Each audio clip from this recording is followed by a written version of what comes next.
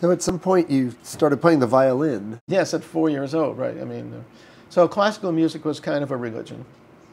Going to the concert was like going to services. You had to go to concerts.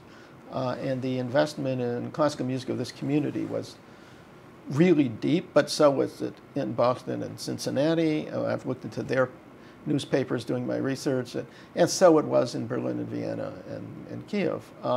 The Jews bought into classical music as part of modernity, as part of being upwardly mobile culturally, having cultural capital, of identifying with the establishment that protected them in the Austrian Empire, in Germany, if one can remember that period when, as opposed to the street hooligans and the anti-Semitic crowds.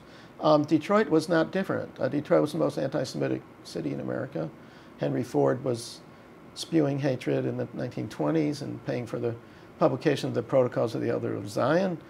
Father Coughlin, the radio priest, listened to by millions of people across America, was rabidly anti-Semitic, and nobody stopped him, and so forth.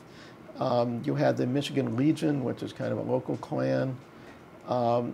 So the Jews, it's not surprising, and you can read this in the sociology, that they lived in an enclave because they felt more comfortable being kind of huddled together in a certain kind of way.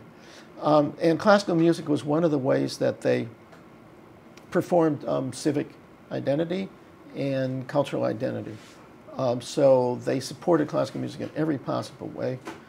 The Music Study Club starts with a bunch of Jewish ladies in the 1920s, directly on the model of the Tuesday Musicale, which had been started by non-Jewish ladies in the 1880s.